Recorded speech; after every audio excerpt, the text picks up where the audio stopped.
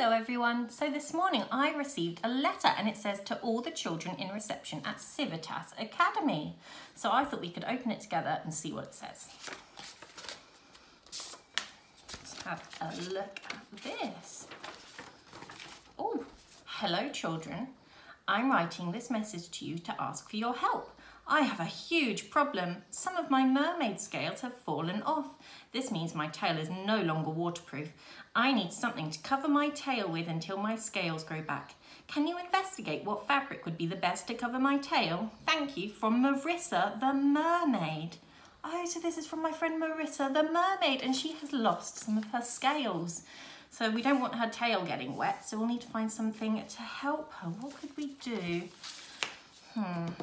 I know.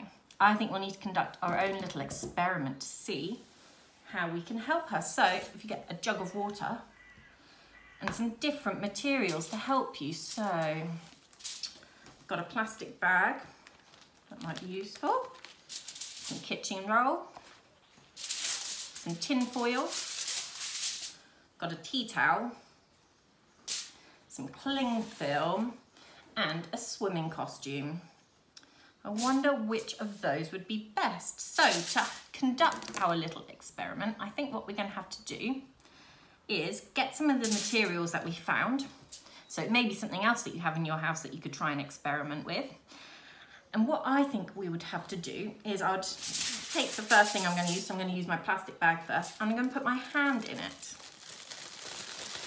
And then I'm going to see if when I put my hand in the water, whether my hand gets wet or not. So with the plastic bag, hold it under there for a little while, see if any water seeps through. Oh, my hand is dry.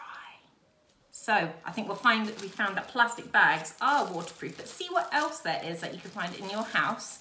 It could be one of the other materials that I've found, or it could be something a bit different, to see what you can do to help Marissa the mermaid out. And once you're done, maybe you could write her a letter back to just tell her what you found worked the best for keeping your hand dry, and maybe it would help her to cover her tail until her scales grew back. So I hope you have fun. I hope you can help Marissa. Good luck, everybody. Bye.